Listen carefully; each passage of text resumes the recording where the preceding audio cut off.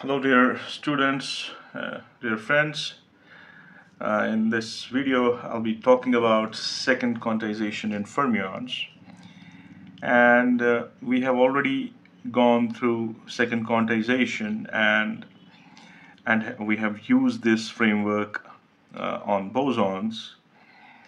And uh, and now we are going to subject fermions to the formalism of second quantization. Rather, it's always good to have a state of repetition. What we have in quantum mechanics is the description of many body systems that comprise identical particles.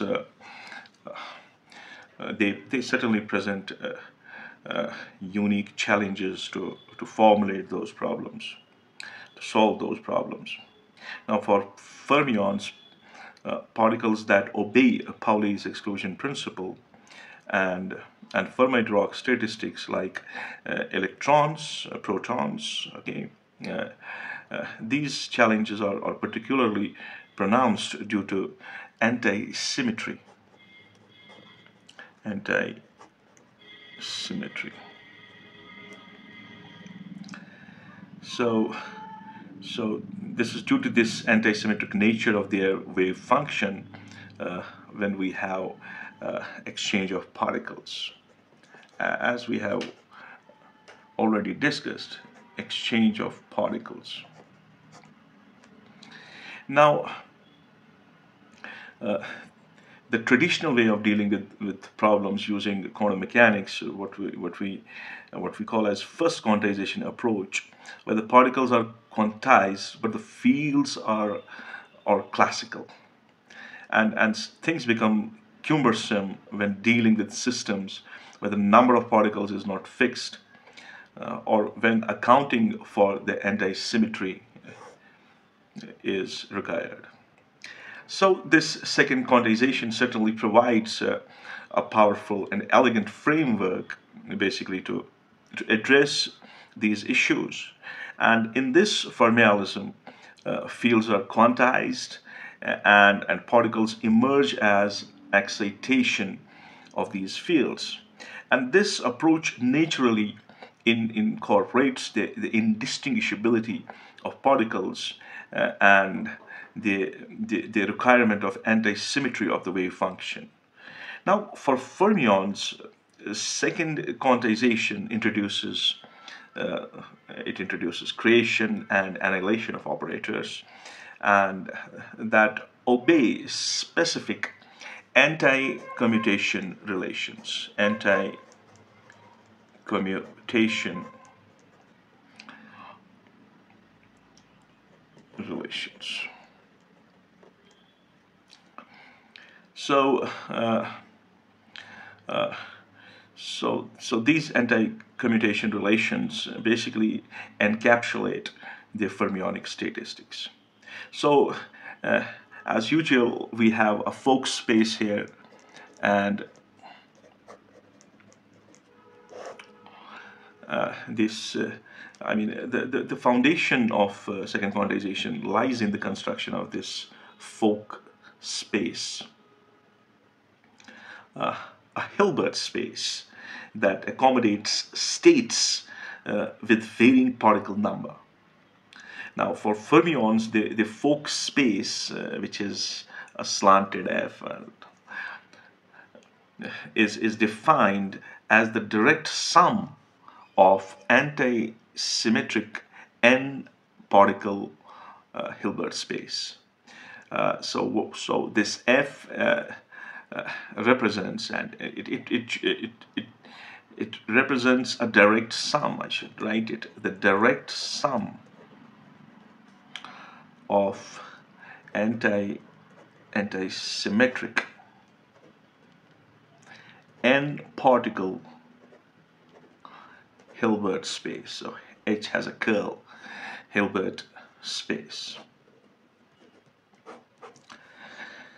So this is our Fock space, and if I have to draw this Fock space, I can draw it like this is my F, and It's a space which is made of n number of Hilbert spaces. So I'll call it n here, and the number goes to infinity from n equal to 0. So this is a representation of Fock space for my fermions. Where this Hn is, it's not the Hamiltonian, don't be confused with that. This H is the same thing. It's the antisymmetric n-particle Hilbert space. Antisymmetric n-particle Hilbert space. And this is constructed as an antisymmetric tensor product, also known as exterior product, this Hilbert space. So we have this this H n. This is the antisymmetric n-particle Hilbert space, which is constructed as antisymmetric tensor product, and we also call it as the exterior product of n single particles Hilbert space. Now, if I have to write down this H n, this is gamma n H1. It's basically this anti-symmetrization that we have. What it does basically, it ensures that the exchange of any two fermions introduces a negative sign in the wave function, in accordance to what we call as Pauli's exclusion principle. So this is my n-particle. What would I call it? The n-particle, n-single particle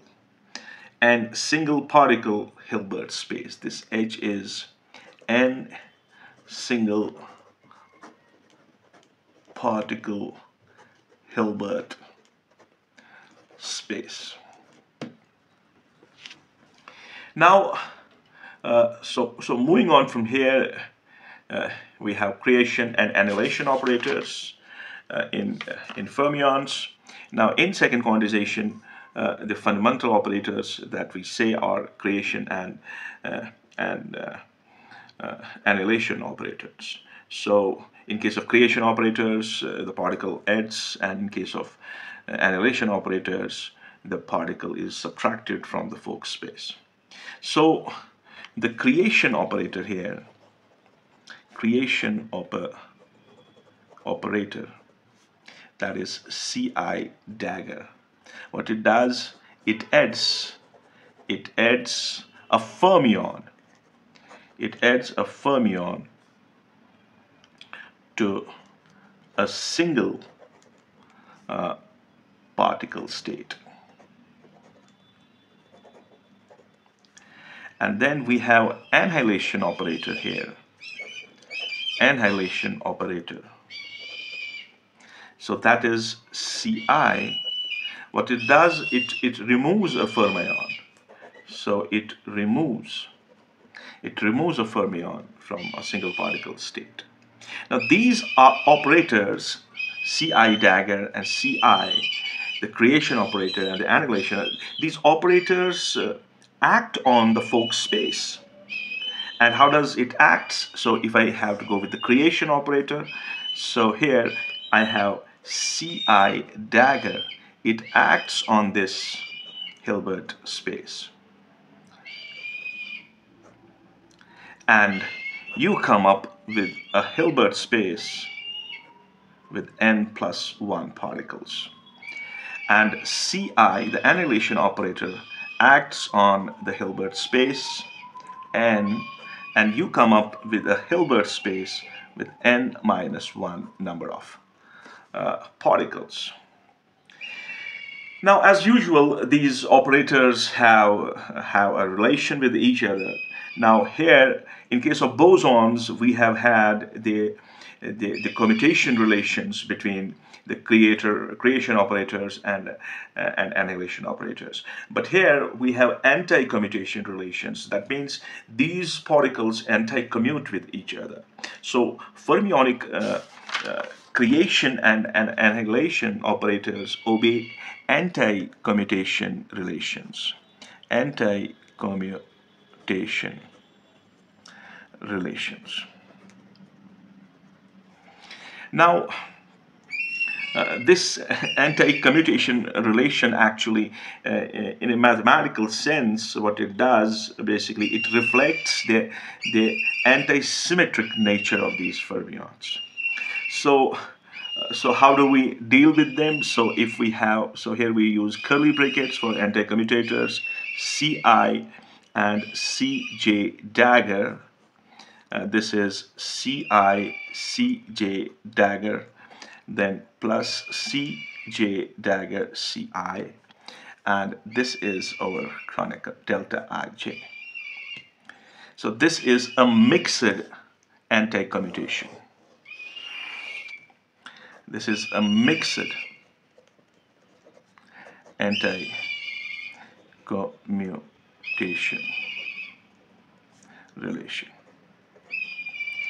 And for creation operators, if I have to write it for creation operator,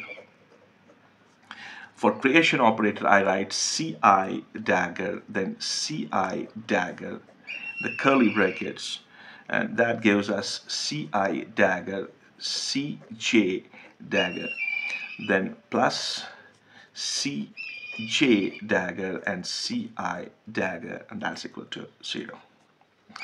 And for annihilation operator,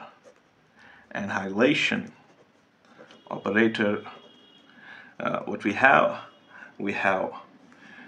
the curly brackets Cj, and I should call it Ci, and Cj will give us Ci Cj plus Cj Ci is equal to 0. Now, what does these relations do actually is, these relations ensure that no two particles, no two fermions can occupy the same quantum state. What is reflected in Pauli's exclusion principle? As applying the creation operator twice to the same state, it will yield 0. So, if I had to write down that, I mean, I'm applying the same creation operator. Suppose Ci dagger is a creation operator. When I do it 2 times, I get 0. Now, there is a convenient way, there is a convenient basis for fermionic Fock space, and that is that's what's called as occupation number. Occupation number. And this is, in general, we call it occupation number basis. Now, in this representation, each many-body states is specified by a set of occupation number Ni, as we did it in case of bosons. And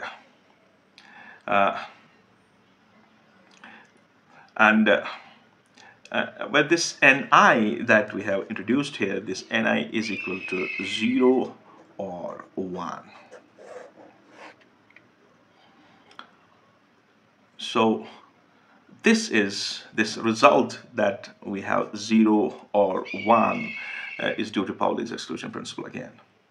Now, a general Fock state is expressed. Now, if I write down a general Fock state as N1, N2, N3, and so on and so forth, as C1 dagger, this is N1, and then C2 dagger, and this is N2, and C3 dagger, this is N3, and so on, so forth.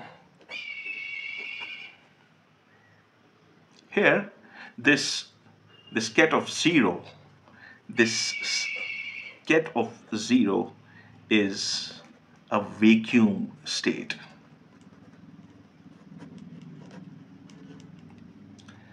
With no particle present in it.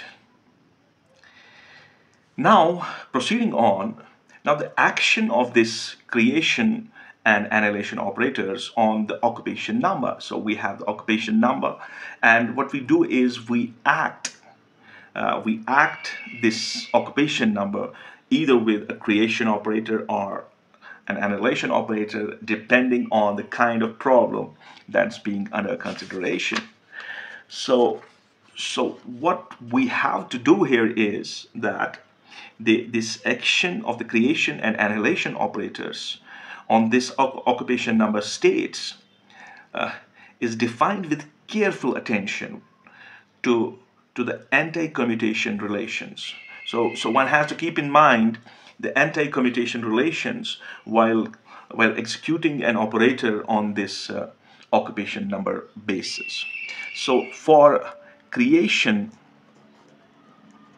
operator, now what I have, Ci dagger, and I am utilizing this on this occupation number. So what we have is -1 sigma j greater, no, j should be less than I, then nj, okay, then 1 minus ni, then move on, because we have to add a particle to this state, so this have ni plus 1, so on.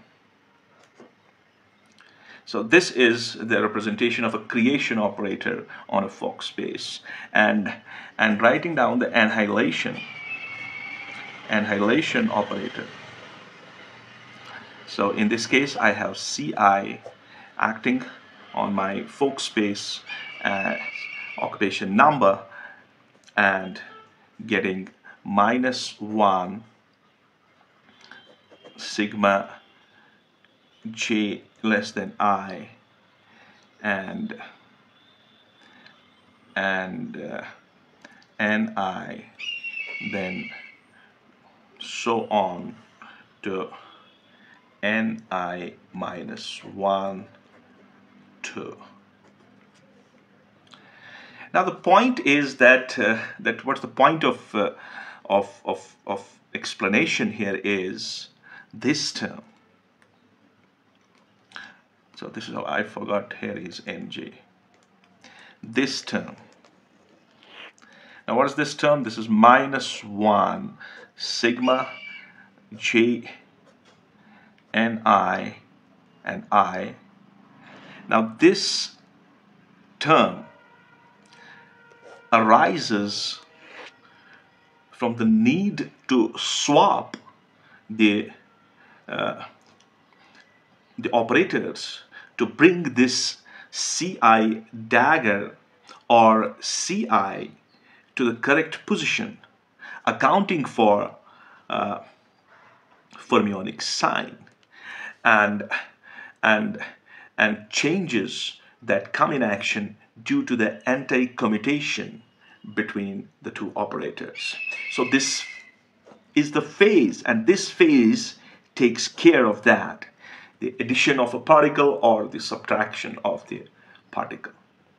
Now any operator corresponding to an observable, now if we have an observable and it has a corresponding operator, in the first quantization can be expressed in terms of creation and annihilation operators in second quantization. So this point should be borne in mind that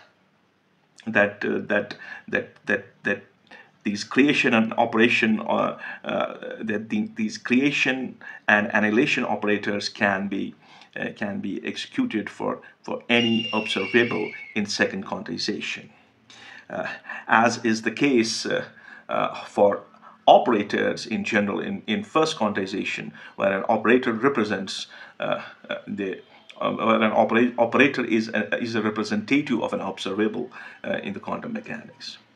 So if we have to write down a single particle operator here, single particle operator.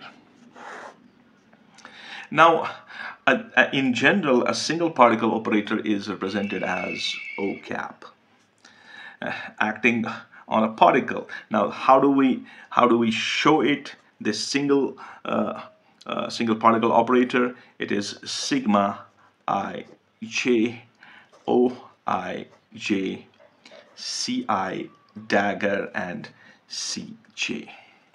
Where what is this OIJ? It's nothing but the expectation value of this O, that is in a state, say, phi I, O, and phi I. So this is our single particle operator here. And we can also have a two particle operator. So two particle operator. Now, in two particle operator, say, let's assume that's generally symbolized as V cap. Now, such as an interaction potential, I take it as an interaction potential. This interaction potential is given as 1 by 2 sigma I j k l. Then we have V I j k l, then C I dagger, then C j dagger, then C k and C l. Where this V I j k l, okay, this V I g k l, what is it? V I j k l is what? It is the expectation of phi I, phi j, V, then phi k, and phi l. So we have this two particle operator, and we have written down a single particle operator. Now, for a system of fermions, the Hamiltonian can be written in terms of the creation and annihilation operators. So what I will have here is, if I should write here for system of fermions. Okay. So what is H? H is what you call is H naught plus H interaction. All right. Now we have non-interacting part. This H naught is non-interacting part. Non-interacting part. And we can write down this non-interacting part of the Hamiltonian as sigma I j T I j, then C I dagger and C j. Where this Tij that's here, this is they are the matrix elements of kinetic energy operator. So Tij, they are matrix elements of kinetic energy operator. All right.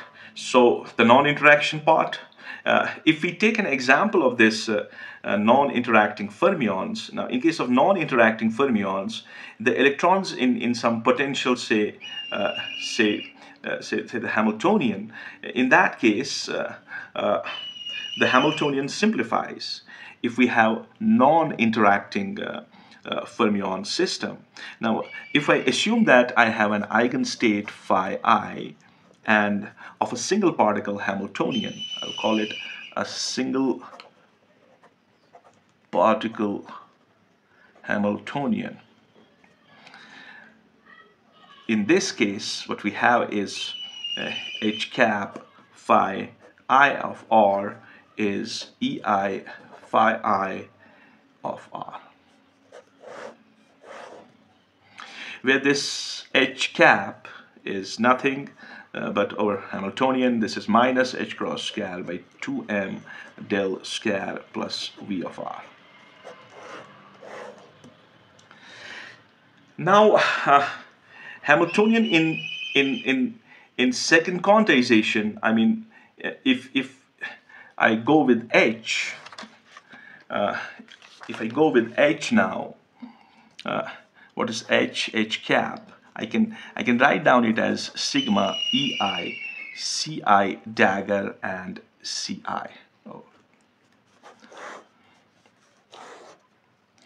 This form reflects that each fermion occupies a single particle energy level, ei. So ei is energy level here.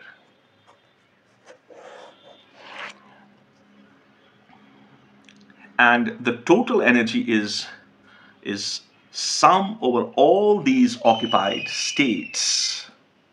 All of these occupied states, you add them all, that will give you the Hamiltonian. Now, the next important thing that that we can go with from here is commutation with observables. Commutation with observables. Commutation with observables. Now, operators corresponding to observables must be constructed, and they must be constructed carefully to preserve the fermionic statistics. Now, for example, if I have the number operator, suppose I say I have a number operator, that is n cap, and what it does, it counts the total number of fermions. So this number operator is sigma I ci dagger and ci, and it satisfies the Fock space. It satisfies n cap on an occupation number. What's that? N1, N2, and so on and so forth, as sigma Ni, then N1, N2, N3. So this is how we obtain the commutation with the observables. You act that operator that we have on the observables, and you obtain the results. And finally, the time evolution. If we have to go with the time evolution and equation of motion, I mean, in Heisenberg's picture, say we have operators, they evolve in time. So if I talk about Heisenberg's picture,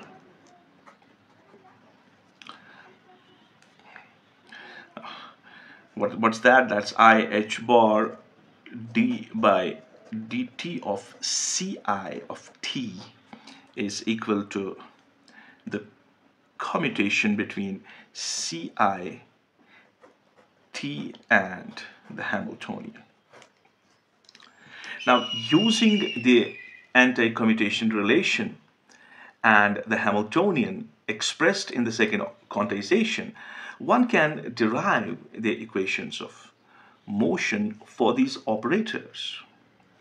So I think it's gone too long, and there is a need to conclude this video.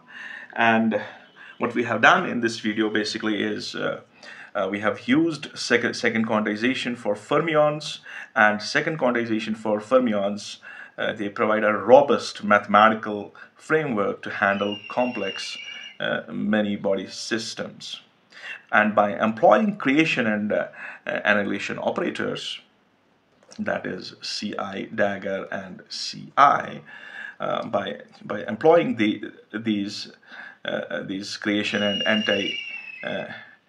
creation and annihilation operators that satisfy these specific anti-commutation relations, it precisely, I mean, it elegantly incorporates the essential features of these fermionic particles, and exclusively demonstrates the Pauli's exclusion principle and the anti-symmetry under the exchange.